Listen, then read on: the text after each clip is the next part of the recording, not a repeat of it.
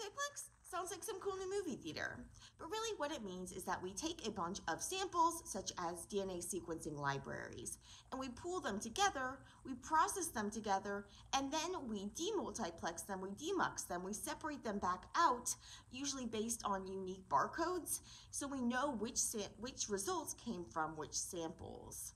So you might see multiplex used in different contexts, but most frequently you're going to see it used in the context of next generation sequencing, things like DNA sequencing with Illumina.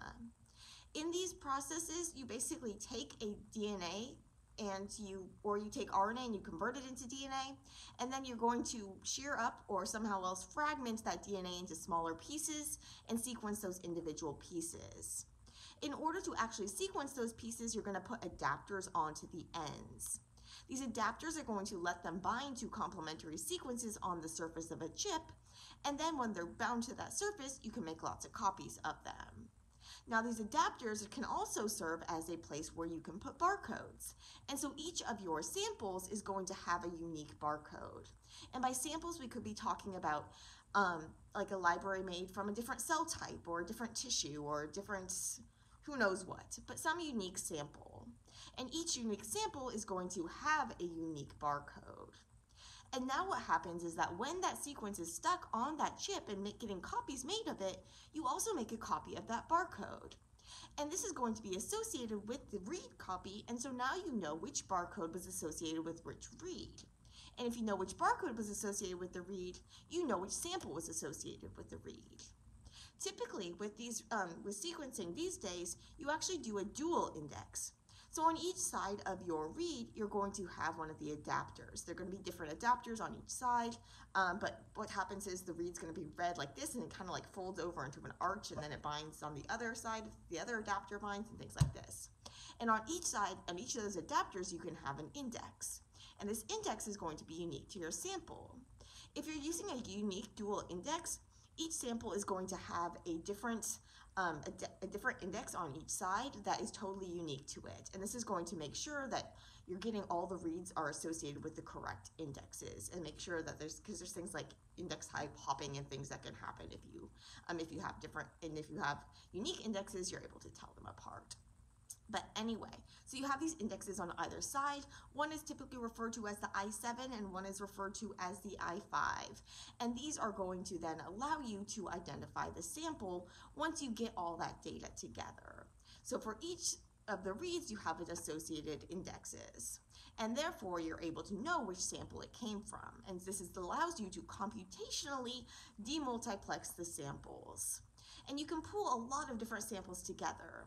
The number of samples that you have pooled together is referred to as the plexity. And so you can have very complex plexity if you have a lot of samples pooled together. And you're able to pool a lot of samples together because these sequencing machines are really, really powerful.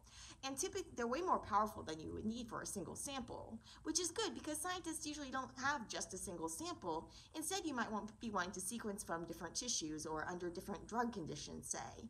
And so you're going to want to have a lot of different sequences read out, sample sequences read out, and you don't want to have to pay for a single lane or whatever for each of those things.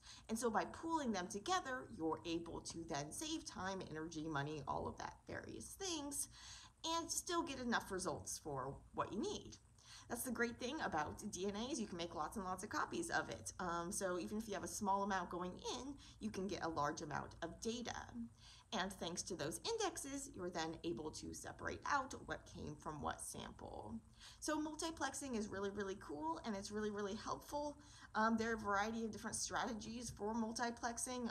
So like single indexes were like in the beginning, and then there were dual indexes, and then unique dual indexes, and the technology keeps just getting more complex so that you can do more of this multiplexing. As to the length of the barcodes, they're typically 8 or 10 nucleotides long. So when we talk about these barcodes and the adapters, we're really just talking about extra sequences that are on the end that are going to be the same for all of this. For each sample, they're going to have that same adapter. But then the rest of it is going to be unique. So you have a unique part and then the adapters on either side. The adapters themselves are going to have a generic part that lets them bind to the chip and has a site that you can use to sequence the primer. sequence the index, and then they're also going to have that unique index. So there's some features in common, but then also the unique index that's going to be, again, specific for that particular sample.